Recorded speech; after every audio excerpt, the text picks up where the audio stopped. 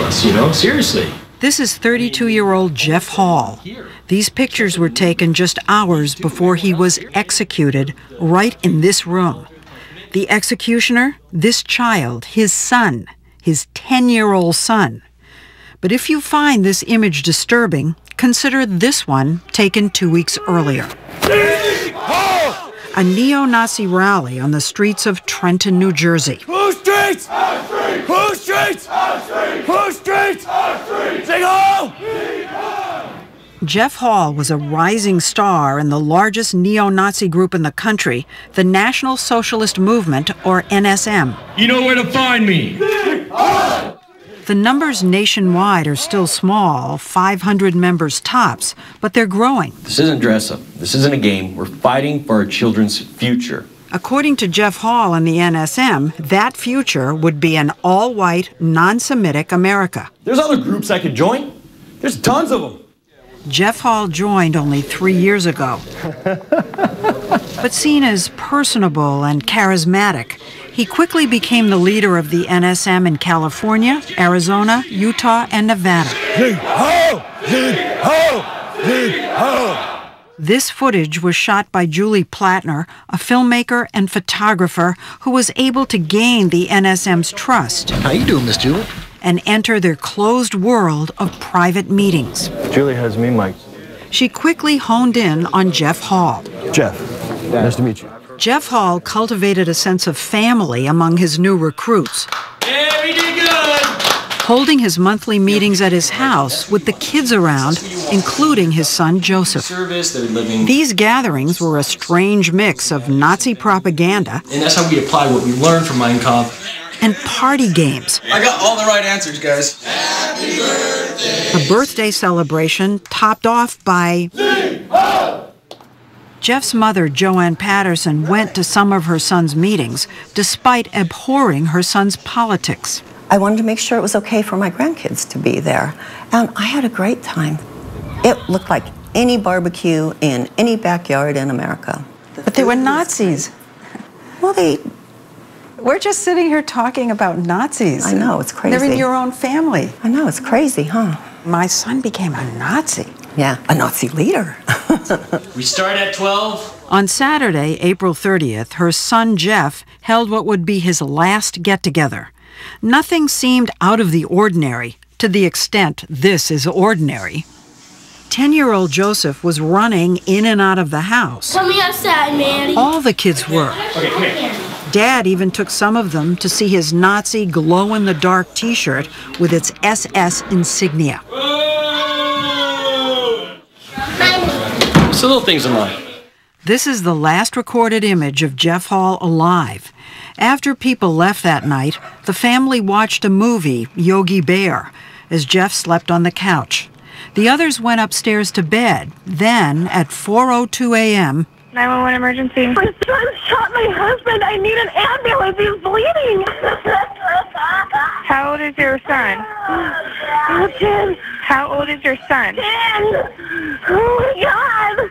you were the first detective at the scene after the murder. Is that correct? That's correct. Detective Greg Rowe saw Jeff Hall dead on the couch. He says little Joseph, who was found hiding upstairs under his covers, described calmly how he had gotten the family's Rossi .357 Magnum from his dad's closet. Went downstairs and shot his dad. He described how he used his 4 fingers to cock the gun and used 2 fingers to pull the trigger, and he pointed at his ear. This was not a case of a kid thinking it was a toy and letting it go off by accident. There's no evidence that this was anything but intentional. Prosecutor Michael Socchio. When he was taken into juvenile hall, he was so little, they didn't have shoes to fit him. So they had to go out and buy him a little pair of tennis shoes. He asked if he'd be able to keep the shoes when he left, which showed an absolute lack of understanding of what was going to be happening. The Department of Justice reports only 9 cases of a 10-year-old killing a parent since 1980. But then, how many American kids are raised by a Nazi? When you heard that the victim was the head of the local Nazi organization, did you just think to yourself that that had something to do with it? When I first heard it, I thought there's got to be some connection with Nazi views, with guns, with weapons, with violence. Hate speech. Hate speech. Yeah. Sure. That was just about everyone's assumption. So we set out to discover why Jeff Hall became a Nazi 3 years ago. I think the biggest factor that contributed was the economy. When the housing market just fell apart in California, he had no work. He hadn't worked for 3 years. He was in construction. He was in construction. And that side of the economy just completely dried up. Completely dried up. And he tried and tried and tried to get work, and it's just scary. Poverty is a really scary thing. Jeff lived in the Inland Empire, a vast stretch of California desert east of LA. It was among the worst hit when the real estate market crashed, ranking 5th in foreclosures nationwide. Entire communities became ghost towns. Unemployment reached 15%. Jeff was poor and angry with time on his hands when he came upon Jeff Scoop, commander of the National Socialist Movement. You have illegal aliens coming over the border, streaming over in hordes, taking American jobs. Neo-Nazis focused their tirades lately on immigrants and the so-called browning of America, where places like California no longer have a white majority. We're a white civil rights organization. What does that mean? Basically, what Jesse Jackson and Al Sharpton do for the black people is what we do for white people. Well, not exactly. I read to Commander Jeff Scoop this from the NSM's website. All non-whites should leave this nation, peacefully or by force. Our ideal America would be an America that's all white. That doesn't mean... Yeah, and everybody else has to leave, peacefully or by force. Wow. Our goal is a white homeland. I mean, the president's not white.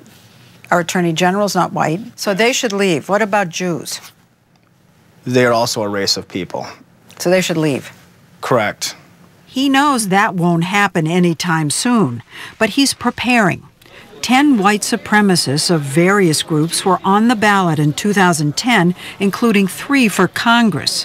One candidate seeking local office was Jeff Hall. Jeff Hall ran for elections in California and took in almost 30% of the vote as an open national socialist. It was a good run. It was a great run. Beside that unsuccessful run for local water board, Jeff organized patrols at the Mexican border just a short drive from his home. They would show up fully armed with night vision equipment and round up migrants as they crossed into the U.S.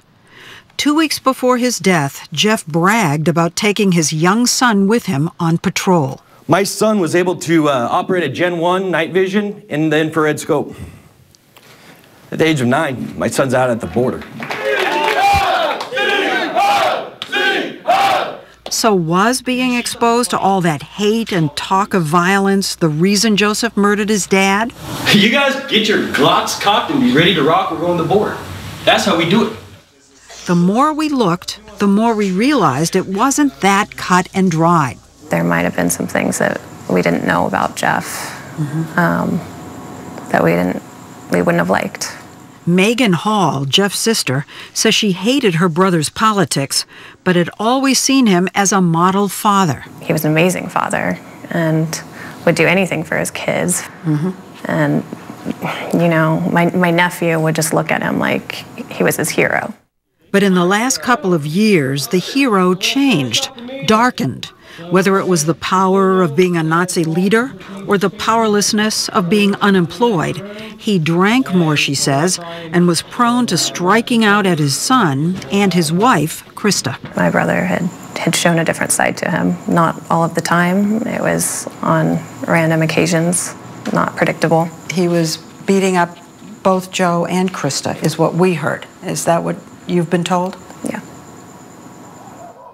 Young Joseph told police that he decided to kill his dad to, quote, end the son versus father thing. Did he describe what the abuse entailed?